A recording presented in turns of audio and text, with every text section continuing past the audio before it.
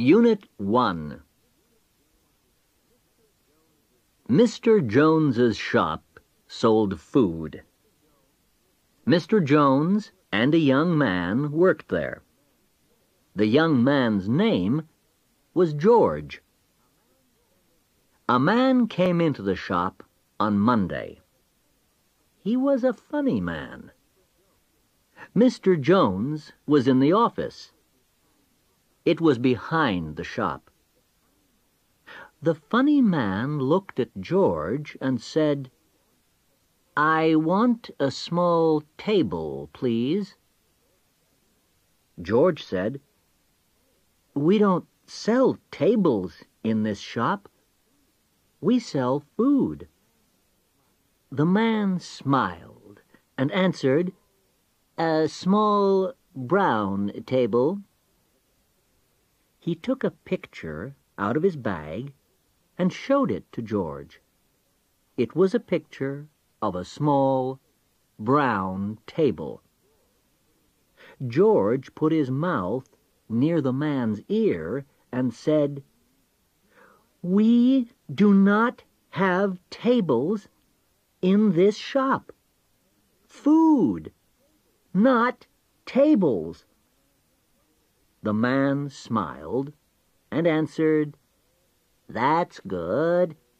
Thank you." Then he sat down on a chair and waited. George was not happy. He went into the office and spoke to Mr. Jones. Then he and Mr. Jones came out again. Mr. Jones was angry. He looked at the man and said, "What do you want?" The man smiled and answered, "I want a loaf of brown bread, please." "Haven't you got any bread in your shop?" Mr. Jones said, "Yes, we have." He looked at George, and then he went and got a loaf of brown bread from a big box and gave it to the man. Unit 2. Gladys was at school in a small, quiet town in England.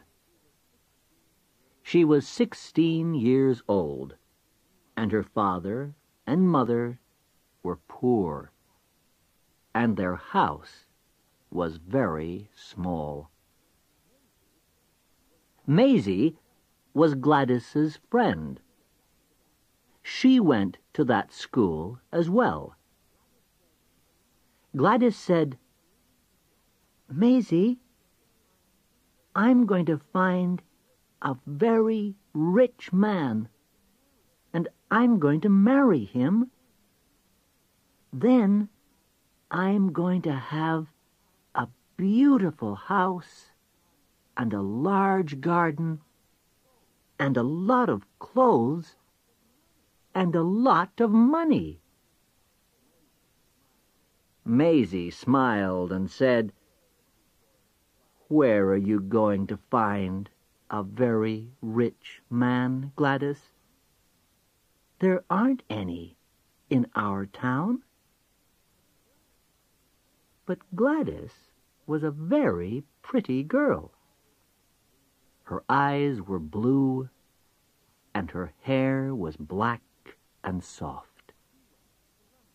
She went to London, and then she went to America. She found a tall, very rich man there, and she married him. She was 22 years old then. Then she and her husband went to England. They went to Gladys's old house, and Maisie came there. Gladys said, I've married a very rich man, Maisie, and I've got a beautiful house and a large garden and 4 gardeners. And I've bought a lot of clothes, and I have money as well. My husband's got a plane, too, and he flies it. Maisie said, "A lot of people have got planes and fly them, Gladys." "In their house?" Gladys asked. Unit 3. Alan Smith's father bought him a small shop, and Alan sold milk, butter, cheese, eggs, and other things in it. His shop was in a small town, and it was open on Tuesday, Wednesday, Thursday, Friday and Saturday, and on Sunday morning. But it was shut on Sunday afternoon and on Monday. Alan went to some farms on Monday and bought their best butter and cheese and eggs from the farmers. But he bought his milk in the town. A truck brought it to his shop in the morning. Alan and his wife worked in the shop, and they sold a lot of their food because it was good and clean. A fat woman came into the shop on Saturday. She bought some eggs and some butter, and then she said to Alan's wife, "Your eggs and your butter are dear today. Why are Saturday and Sunday dearer than Tuesday, Wednesday, Thursday and Friday?" Alan's wife was unhappy. She looked at the fat woman, and then she looked at Alan, but she did not give an answer. Then Alan smiled and said, "Our food is not dearer on Saturday and Sunday. It is cheaper on Tuesday, Wednesday, Thursday, and Friday." Unit 4. Mr. and Mrs. Brown had 2 daughters and 2 sons. Both the daughters married, and then both the sons married too. Soon, Mr. and Mrs. Brown had a granddaughter, and then they had 2 grandsons. They were very happy. Then one of their daughters had another baby, and she telephoned her mother. "Please come and help with your new granddaughter." Mrs. Brown went quickly, but Mr. Brown stayed at home because he was nearer his job there. But he said, "I'll come on Friday evening, and I'll stay till Monday morning." On Friday evening, after work, Mr. Brown got into a train. He was very happy. "I'm going to see my new granddaughter now," he said. There were 3 empty places in the train. There was an old man beside one empty place, and Mr. Brown went to him and said nicely, "Are you a grandfather?" "Yes," the man answered. "I have 3 granddaughters." Mr. Brown went to the second empty place. There was a nice woman beside that. Mr. Brown said to her, "Are you a grandmother?" The woman answered, "Yes, I have 2 granddaughters and 2 grandsons." Mr. Brown went to the third empty place. There was a man beside that, and Mr. Brown said to him, "And are you a grandfather?" No, I'm not," the man answered. Mr. Brown smiled happily and said, "That's good." He sat down in the empty place and said to the man kindly, "Now, I'll tell you about my granddaughters and grandson." Unit 5. Joe was the son of a farmer. His father's farm was poor, and Joe worked on it for a long time. But then his father died, and Joe said, "I needn't stay here now. I'll sell this farm and buy one in a better place. Then I'll soon be rich." He bought a farm in the east of the country. But then his new neighbors said to him, "The weather's often very bad here. The wind's very strong, and it breaks windows and doors. You must build a room under the ground, and then you and your family can go down there, and you'll be safe from the wind." So Joe built a room under the ground. It was a lot of work, because the ground was hard. But after that, the weather was good for a very long time. There was no wind, and Joe spoke angrily. He said, "Why did I listen to my neighbors? I didn't have to make that room under the ground. The wind never blows strongly here." But then, one day, there was a very strong wind, and Joe and his family had to go down into their room under the ground. They were there for a long time. Then the wind stopped, and they came up. All the windows and doors in their house were broken. Joe was not angry about his work now. He smiled happily and said, "Ah,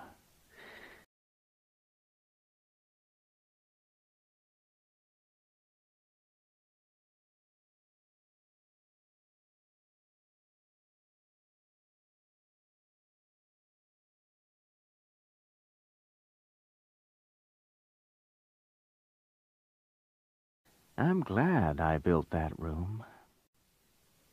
Unit 6. Lynn was 5 years old. She had a lot of little friends. They were older, and they were at school. These children told Lynn nice stories about school, so Lynn wanted to go there too. Then one day her mother said, "You can go to school now, Lynn." And Lynn was very happy. She was the youngest child in the school, and on the first day, her mother stayed at school with her. But on the second day, Lynn said to her, "You can go home now, Mummy." Lynn's mother was happy, but she was sad too, because Lynn did not need her all the time now.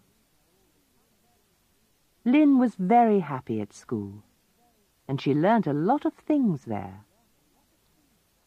Her mother always said, "What have you learnt today, Lynn?" And Lynn told her.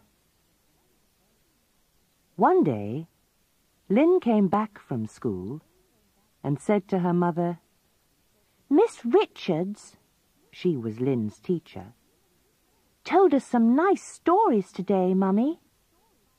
The best was about Ulysses. He fought against the Trojans," her mother said. "Oh, yes, that's right," Lynn answered. "The Trojans. And then Ulysses went back in his ship with some other men. He went to see his wife, "Penelope," Lynn's mother said. Lynn stopped and looked at her mother. "Mummy," she said, "has someone told you this story already?" Unit 7. Mr. and Mrs. Young's small house was in a village, but their children's houses were in a town. Then Mr. Young died. Mrs. Young was 85 years old, and her children said to her, "Come and live in the town near us, Mother, or come and live in one of our houses." But she said, "No, I'm not going to go to the town. I'm going to remain here." Her children were not happy. They said, "There are a lot of burglars here now. Maybe one of them will come into her house and take her money and her nice things." One Sunday, one of her daughters went to Mrs. Young's house. She saw a key on the ground at the side of the front door. "Mother," she said, "you mustn't put your key there. That's the worst place. Burglars can see it and open the door." Mrs. Young smiled. "Try to open the door with the key," she said. Her daughter did this. The key made a lot of noise, but it did not open the door. Then Mrs. Young said, "I hear the key in the lock, and then I get one of my brother's old guns, go out of the back door, and creep up behind the burglar." Unit 8. Billy is 12 years old, and his sister is 15. It was Saturday yesterday, and Billy's father gave him 50 pence. There is a big tree in Billy's garden, and he climbed it and sat in it. He likes that place in the tree very much. Then Billy looked at his 50 pence and said, "I'm going to go to the market tomorrow on my bicycle, and I'm going to buy some seeds with this money. Then I'm going to plant them under this tree. I'm going to have a lot of flowers and fruit and plants, and I'm going to sell them. A lot of people are going to come to my garden every day, and they're going to buy my nice flowers and fruit and plants. And in the end, I'm really going to have a lot of money. Then I'm going to grow up and go to university, and I'm going to be a doctor. Then my sister will come to me and say, 'Doctor, doctor, I've broken my left arm. Please help me.' And I'm going to set her arm." The sky was blue, the weather was hot, and Billy was tired after that, so he went to sleep in the tree. But then he fell out of the tree and broke his left arm. His mother took him to the doctor, and she set it. Unit 9. In the last 50 years, a lot of people have left Europe and have gone to live in Australia. One of them was a Hungarian man. He lived in Australia for a long time, and after that he had a lot of good friends. He always said to them, "Australia's beautiful, but Hungary's beautiful too." Then one year he said, "I'm going to go back to Hungary now, to visit my old home." All of his new friends said to him, "We want to go with you, because Hungary's a beautiful country, and we want to see it too." The Hungarian-Australian took all his friends from Sydney to Rome in a big plane, and then they went from Rome to Budapest in a train, because they wanted to see the mountains and the villages and the towns. They stayed in Budapest for 4 days, and they liked it very much. One day they went to the zoo in Budapest and saw 2 kangaroos there. The Australians were very happy, because kangaroos come from Australia. They said to the animals, "Come here, old friends. Come and see your Australian brothers." But the kangaroos did not move. But then the Hungarian-Australian spoke to the animals in Hungarian.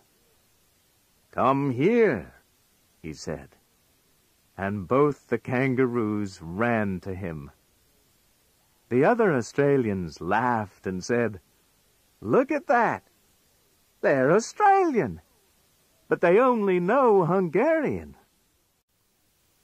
Unit 10. There was a big flood near our house in spring. The water came down from the mountain and the hills. The river came up, and a lot of the houses on the low land were soon under the water. The Red Cross sent some men, and they brought food and dry clothes, and took some people to higher ground in boats. One old man lives in a small house near our river. He is a poor man, and there aren't any other houses near his. There was a lot of rain one night, and in the morning the old man looked out of his window and saw the flood. The water was nearly up to his bedroom window. The water came up, and the old man went to the top floor of his house. Then the flood was worse, and he went up onto the roof. "What am I going to do?" he said. "The water's very deep, and I can't swim." But after 3 hours, the old man saw a boat. It came slowly near, and the old man saw 2 young men in it. "We've come from the Red Cross," one of the young men called. "And—" "I'm sorry," the old man answered, "but I've just given you some money this month, and I haven't got much. I'm a poor man." Unit 11. Mrs. Walker has one son. His name is Harry. When he was 4 years old, he had a child's bicycle. It was red and white, and it had small wheels at its sides, so it always stayed up. Then Harry did not have a bicycle for a long time. Now he is 12 years old, and he wants a bicycle. Mrs. Walker goes to work by car every day, and she takes Harry with her to his school and brings him back when he finishes. His school is on one side of the town, and Mrs. Walker's office is on the other side. "A lot of my friends have bicycles, and they ride to school on them," Harry said to his mother one day. "Their mothers don't need to take them to school and bring them home again." But his mother said to him, "Wait, Harry. Your father and I are going to buy you a nice bicycle soon." Then, yesterday, Mrs. Walker stopped her car at a red light and looked at Harry. "Harry," she said to him, Your father and I are going to give you a bicycle next month. But first, I'm going to ask you some questions. Now, look at those traffic lights. Do you know their meaning? Oh, yes, I do, Harry answered happily. Red is stop, green is go, and yellow is go very quickly. Unit 12. Harold Scott sewed cheap shoes. He had a small lorry, and he bought the shoes from the factory and took them from one house to another and tried to sell them to people. He sold a lot of his shoes in small villages because there were not many shops there, and people did not want to go to the town and buy their shoes there. One day, Harold drove along the street of a village and stopped in front of one of the houses. There was a small boy beside the door. Harold opened the window of his lorry and called to the boy. "Hello! Is your mother at home?" The boy looked at him. Then he answered, "Yes, she is." "That's good," Harold said, and he smiled. He got out of his lorry, took some shoes from the back, and went to the door of the house. He knocked at the door, and then he waited. But the door did not open. After a minute, Harold knocked at the door again, and waited for 2 minutes. But again the door did not open. Then Harold looked at the small boy and said in an angry voice, "Your mother is not at home."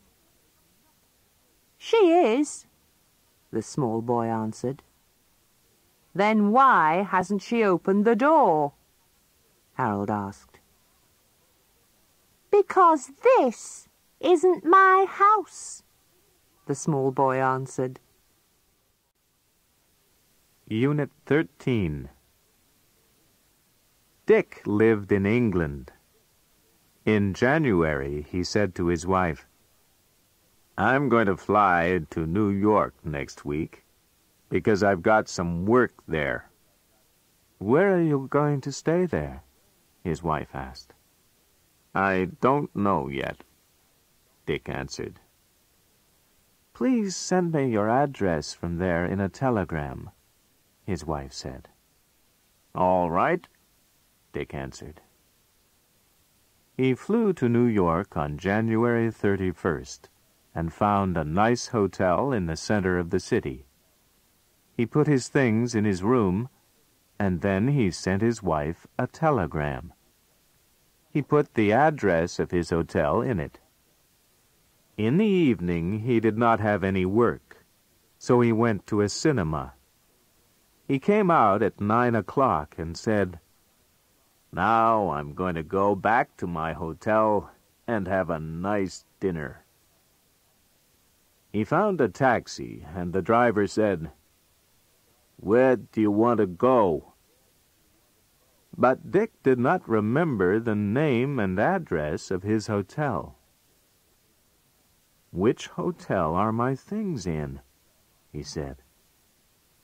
"And what am I going to do tonight?" But the driver of the taxi did not know. So Dick got out and went into a telegraph office.